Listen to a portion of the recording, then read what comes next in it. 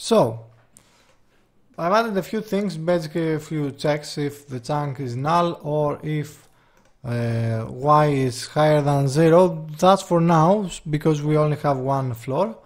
But let's say inside our chunk, okay, everything stays the same, but on player interactions, if you actually have a block, then you're going to create the cube. Okay, let's do some changes though, and let's say I don't want this anymore, and I don't want this to happen whenever we click, only when we click. So I'm going to just create a visualizer. So let's just get a transform for now. Visualizer. Okay, let's ignore this entirely. And we want to have the mouse position. These are, of course, are a little bit dirty right now. We are going to decouple it and make proper managers and all that. Okay, we don't need anything from here, anything else, I mean. Okay, so we have our mouse position. Then we want to have a block. So let's call this current block. And then this is going to be finding the block. Okay.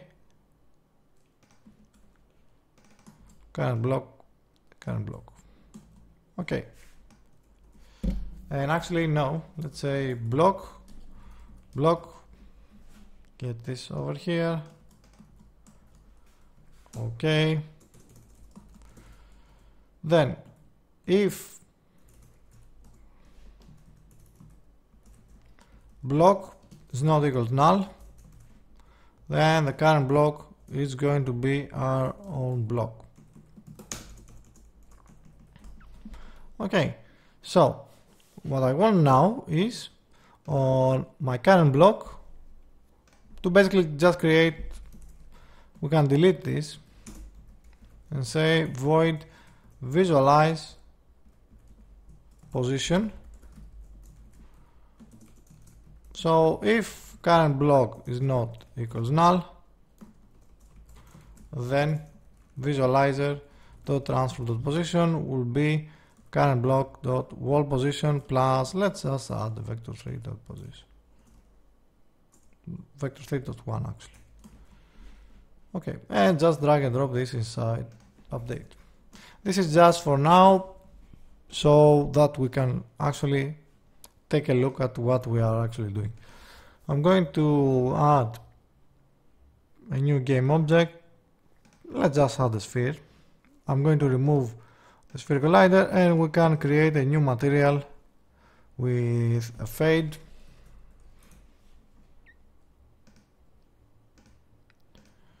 Okay, lower it, make it something like that.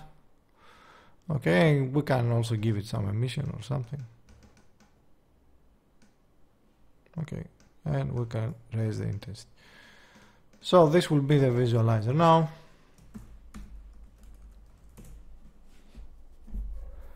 And then on my wall generator, on my player directions, just drag and drop that and click play.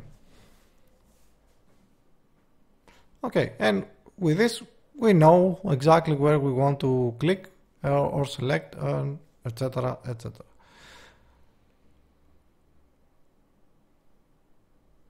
We can also see where there is problematic areas. That has to do with, you know, rounding or flooring the integers. Yeah, they're not really that much of a problem at the moment, but we should fix those at some point. Okay, now let's create our first unit. For now, it's just going to be a capsule, however, and I think for the visualizer we forgot to assign the material. Let's rename this to fade. Okay, so this guy is going to be our first unit. Let's delete the capsule collider, we don't need him. And then inside our wall generation, I'm going to go and add, actually inside our world, and just for now, I'm going to collapse everything, and I'm going to go and create a public transform unit. So, load mesh data. If this is the first one, so I'm just going to do some hack job for now.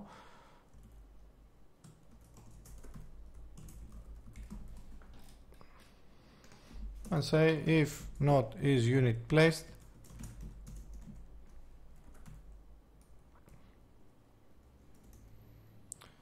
is unit placed equals true, and then we need a chunk from all of this, from inside these ones. We actually need a block, not a chunk. So here's what I'm going to do. I'm going to go onto my chunk and I'm going to say public block get first solid block. So block result null return result. All these are mostly for getting for creating the game loop, to be honest. So we're going to do a max x, max y, and z, max z. So if grid x, y, z not equals null,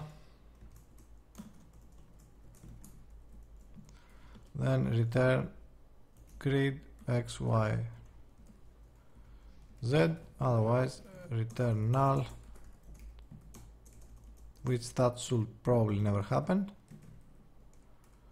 Okay, and we can delete this. Okay, then onto the world. If the first unit is placed, then get me the first solid block from this chunk